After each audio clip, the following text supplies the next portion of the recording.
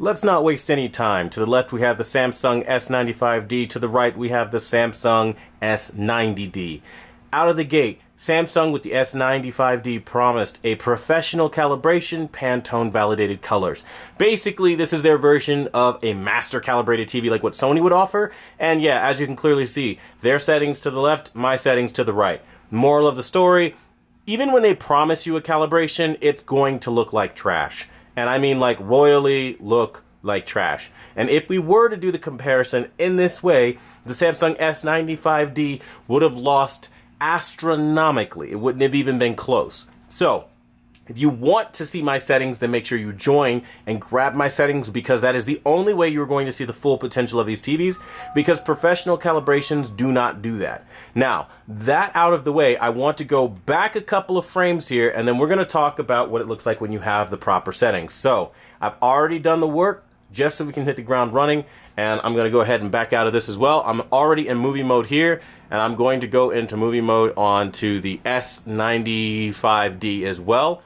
And we're going to go here and bam, movie mode. Now, I want to talk about a couple of differences, okay? Out of the gate, the Samsung S90D is just brighter. There is no getting around that. There is no argument to be had there. It's very bright. Now, to give you an idea of how ridiculously bright the S90D is, I'll just go to standard mode and then I'll just max everything out, okay? We're at 38 on the brightness. Let's max that out. And then we're going to go down to...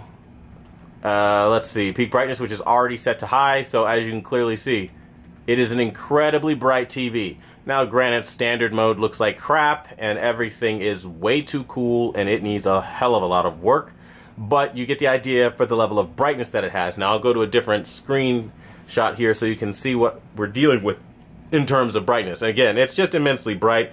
Again, no real way to get around that. Now, I'm going to start with this image. We're going to go back to movie mode, which is my calibrated setting for the Samsung S95D. Okay, so here's what I noticed. The Samsung S90D to the right is just sharper. There is no getting around it. The amount of contrast that you get is higher as well, and you see more of a 3D image on the S90D. It just happens that way. Also, you can notice that you have more rays of light that kicks up here. You have more, again, contrast, the difference between dark and light, which is what separates an image ultimately, giving you that 3D feel. That is what the Samsung S90D gives you. Also, you have better color. So you're going to notice on average colors like purple looking way more accurate on the Samsung S90D. Now colors like yellow look way more accurate on the S95D. So you have to pick, I guess, which color you like more. I don't know. Neither are primary colors, but they are very important colors nonetheless. And I'd say purple is closer to a primary color, so you're probably going to run into some issues if you want to have the best representation of the color purple with, again, certain content pieces. Now, this is kind of where I fall in this whole thing, okay? I love the brightness of the Samsung S95D, but the matte finish screen is trash. I do not like it. I never will like it. They should not have done it.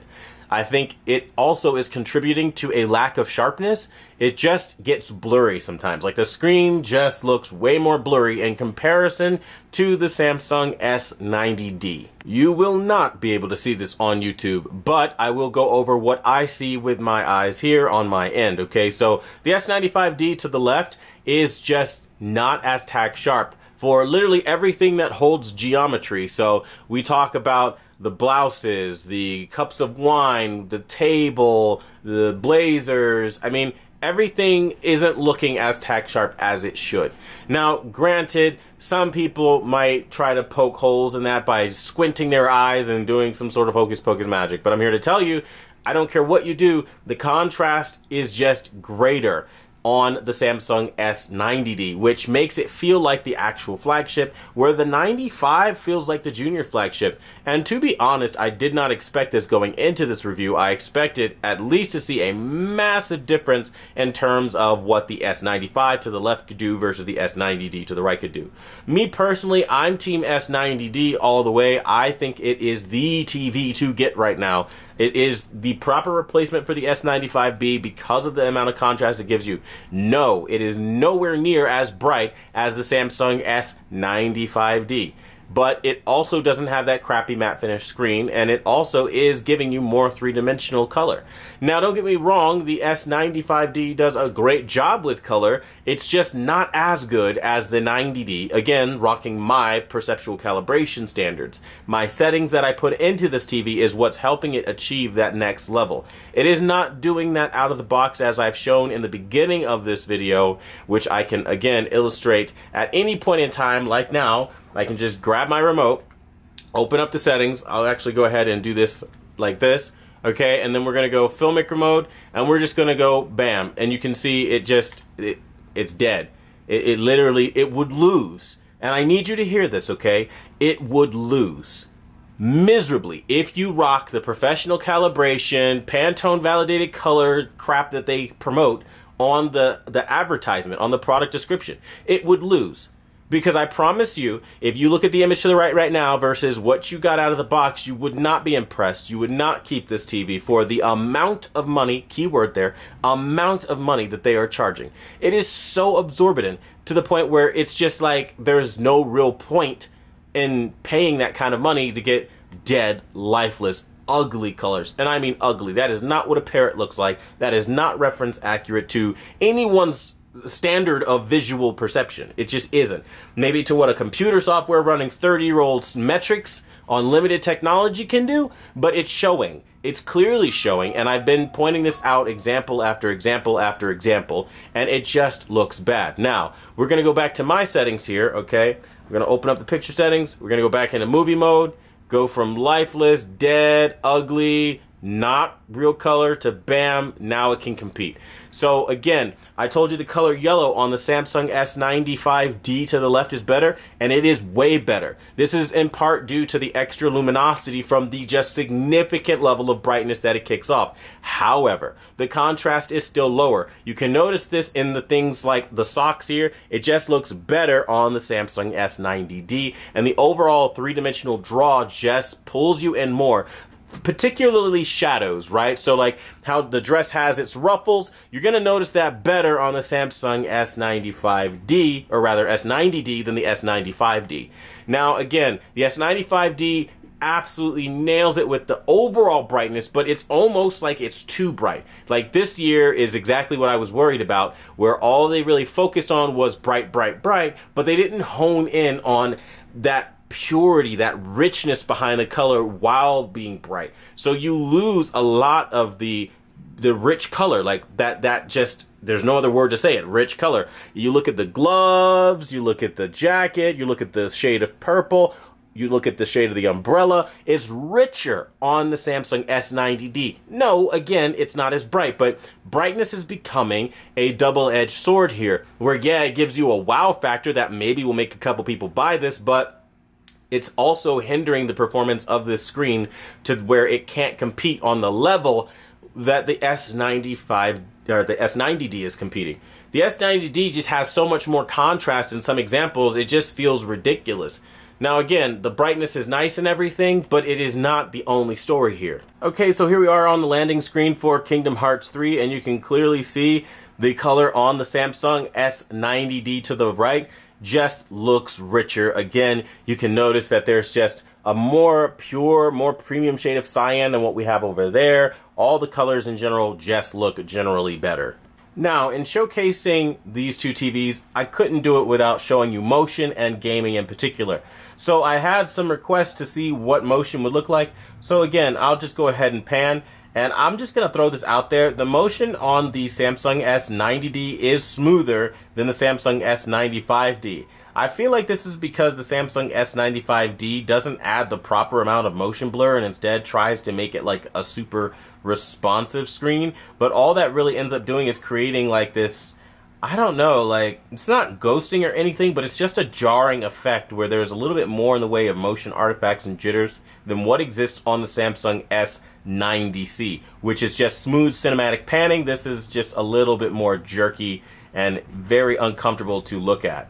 Don't know if you can actually see this or not, but as I look at the strawberry, I look at the land, the scenery, everything of this game, it just has a certain look on the Samsung S90D versus the S95D.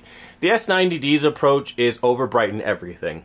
That's the simple answer. There's no real intelligent highlight mapping, highlight placement. It's just bright for the sake of being bright. Don't get me wrong. There are moments where highlights look good, but overall, in most of the examples that I've seen, it's just been overly bright, where the S90D doesn't target such aggressive brightness, and as a result is able to get more accurate, more realistic, more enjoyable highlights that I think a lot of people would appreciate. And that's the thing here too, is that when you have such a difference in picture quality as far as what one offers versus the other, I mean, I guess some people kind of fall into their particular camps of what they want. You're either going to want a lot of brightness or you're going to want a lot of accurate color and highlight mapping, because that's really what it is. It's the precision color mapping, it's the precision highlight mapping that just is not happening. Like, the way I can explain it is the image on the Samsung S95D is more like if you wanted like the world's brightest OLED, then fine, go for it. But the S95D or the S90D to the right is more if you wanted the most premium OLED, like the clarity, the purity, like you are really like an actual like image purist that wanted things to look the way that they are supposed to and not overly done, then this is the OLED that you would be going with for sure, because the Samsung S95D just does not do that. Don't get me wrong, I'm not saying it looks bad, because the highlights are to die for. They are beautiful at times, like in certain examples here in Kingdom Hearts, it does look good. I'm just saying, overall, it is a bit overly done, and that becomes a bit of a problem.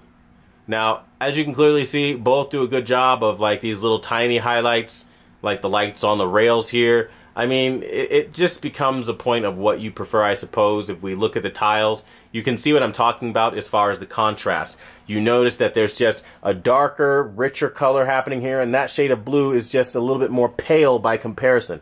This is the generality for the entire experience you will have on the Samsung S95D. Yes, it's brighter, but colors become pale as a result. It's almost like the brightness is diluting the color, and you are just missing out on some very key things that you normally would have. All in all, if brightness is your thing, you're going to want to go with the Samsung S95D by far, period. It's the brightest OLED I personally believe ever made, and I think that's going to really grab a lot of people who have always wanted a really black OLED, because a bright OLED, because again, perfect black and all that stuff, but you also get the brightness that is definitely LED level. This is a first, and we have never seen that, which is wonderful. However, if you want that 3D look that the S95B is known for, you're going to go with the S90C.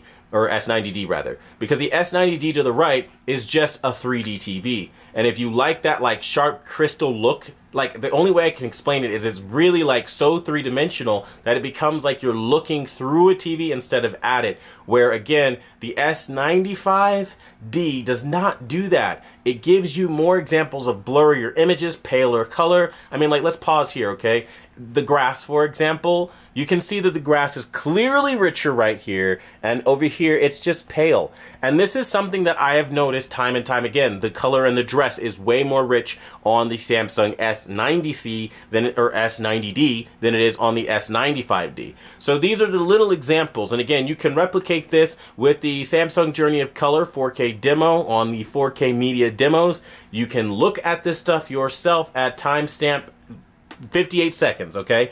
It is there, and you will see what I'm talking about. The Field of Roses, we pause here. I'll walk you through what I saw there. We'll just run it back a couple of frames, let it progress forward, and then we'll go again. I'm telling you guys, like, there is no getting around it. There is no, like, you know, you pay more so you magically get more. That's not how it works in the market, right? Like now, in this example, the 3D nature of the S90D is insane. It's like that AI 4K upscaling chip that they have is just working way harder, and I feel like this is actually upscaling everything to 4K, where this just looks like the native 1080p source, or, you know, whatever it was shot on or whatever. I don't know. You get what I'm saying, though. It doesn't look as good. It doesn't look like a pure, clean, rich, sharpened 3D, every little detail source. Where here, I see every little detail. I truly do. And I think that's something that a lot of people are going to get tired of. The dress is also bluer. The foliage in the back, the trees, they're all better. And then, again, in every single example that I have looked at, this has been the thing that I have noticed. Like, there is just no getting around it. Yes, the S90C is brighter, but brighter isn't always better. Again, if we run back our scene here, we can kind of see what I'm talking about. Because the brightness comes as a double-edged sword. And some examples like now, see, here you clearly have all the details in her face. You see all the shadows, natural shadows that exist. Where Samsung is seemingly over-brightening everything about this scene, and you don't have any real natural shadows. So I don't know any part of the real world that doesn't have natural shadows, and if this is an AI-based formula, they need to rework it, push out a patch, and fix that, because it's not supposed to be that way. And the image is not supposed to be blurrier in comparison to this image that we have to the right on the Samsung S90D. It's just not supposed to be that way. And we're running into this more and more and more and more. And you can see it on commercials. You can see it on pretty much any and everything that you could possibly look at. And that's the point where I just kind of washed my hands of it. I'm like, listen, the Samsung S95D is great and all, but for the amount of money that they're asking for, it's just not worth it. And honestly speaking, that's maybe uncomfortable for people who already bought it and tuned in just to feel good about their TV as they wait for it to ship out. I'm sorry, but I'm not here to give lip service. I'm here to tell you the damn truth. And the truth is, this TV is good. It's great even, but comparatively to their junior flagship model, it does ultimately lose. So the winner of this comparison is going to be the Samsung S90D for the following reasons. It has a more 3D way of presenting, resolution, images, contrast, all of that, just better. The colors are richer. It is less expensive. Motion is smoother. And you get every real notable feature that the Samsung S95D offers, but a little bit better. And I just don't understand how that even happened. And moreover, the speakers on the Samsung S90D are better than the speakers on the Samsung S95D, where they sound a little bit tinnier and they don't have the same level of bass, and it just isn't as nice at the same levels of volume. You'd really got to crank the Samsung S95D to really hear that punch, and I think that's a damn shame too. But ultimately speaking, both are great TVs. You do still win either way. It's just, why pay more when this is literally the better TV for less? Now, after this review, you very likely might see a patch come out and absolutely nerf the hell out of this TV. But I'm here to tell you right now, as it sits, this is the better TV. And again, both TVs have been firmware updated. Now, I'm going to go ahead and show you that both TVs are on their current firmware and that there are absolutely no tricks whatsoever being played. So I'm going to open up the settings menu for both TVs, okay? And then we're going to go into all of our settings. We're going to go all the way down to the bottom to support. And we're going to go to firmware. And right now I'm rocking 1059 on both of these televisions. So, I mean, really, that's all we can really do. And we can go to the About section so you guys can see what these TVs are. You can clearly see in the model number, I have the QN55 S95D, and then there's a bunch of letters after that. And then on to the right, we have the QN S90D 65, and then you can see, again, all that various stuff there as well. But my point with all of this is to just show you, like, you are not getting what you pay for when you pay the extra money. All you are getting is brightness. And that might wow some people, but that does not impress me. I have seen bright TVs before, and way brighter than this. So the reality is, you've really got to be very picky. I mean, I don't know. I'll run this back. Hopefully you guys can see what I'm talking about here. Like when they got to that example with the rose petals and the ladies just land there like this. I mean, come on. I don't know what YouTube's going to show you, okay? But what I'm looking at is very clear. Yes, Samsung on the S95D to the left is brighter, but again, that richness and that 3D stuff that's happening on the S90D, that extra contrast between the petals, isolating every color perfectly, where this is more flat, it's more of a two-dimensional image, that's not going to sell it to me. And I think ultimately speaking, if you had to make a jump in either direction, go with the S90D. Save the money. Don't waste the extra money thinking that you're getting something better. And the matte finish screen is just that. It's a matte finish screen. It's nothing fancy. They've been doing it on monitors for years, and while, yes, it diffuses light, that's kind of like a no shit moment, right? If you have something that's matte finished, it's not going to gather light as well as a reflective surface, something that's glossy. It's kind of common sense, right? So that didn't impress me. I was more interested in the performance, and if we strictly talk performance, yes, brightness goes to the Samsung S95D every day of the week, but every other metric that matters, it loses. And therefore, the Samsung S90D is the winner here. But let me know what you guys thought about this comparison in the comments down below. Thanks for watching the #1 brand in honesty, and until the next video, I'll see you guys later.